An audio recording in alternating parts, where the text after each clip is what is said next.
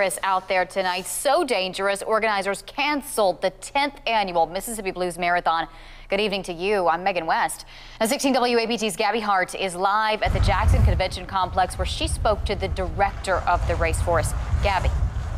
Megan, we are right here on Pascagoula Street where this race was supposed to kick off at 6 in the morning, but it's not going to happen. And right now, these are the metal barriers. Take a look at these that would have been up, and they're not, most likely because they're frozen to the ground. And that's just the beginning. Take a look at this sidewalk. It's like a coat of ice, walking on eggshells out here. Me and a photographer, Kendall, working to be very careful not to fall, just walking. You can't imagine running out here. And then this is the road where those racers actually would have been running during that marathon. Even more ice on this road, drivers struggling to make it past. Now, we spoke to the race director who says that canceling this race was one of the hardest things he's had to do, but he thinks that it was in everybody's best interest.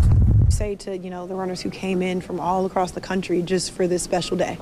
It's the toughest thing that a race director or an event director ever has to do is cancel something when you know people have come a long way and put a lot of effort into getting here. And it's a tough thing, but it really is in everybody's best interest safety-wise. Now, we saw several disappointed racers who were coming here to the convention center to pick up their marathon packs.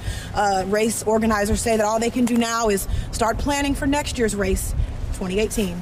Live in downtown Jackson, I'm Gabby Hart, 16 WAPT News. We just know the organizers and the volunteers agonized over this decision to cancel the marathon. Gabby, thank you.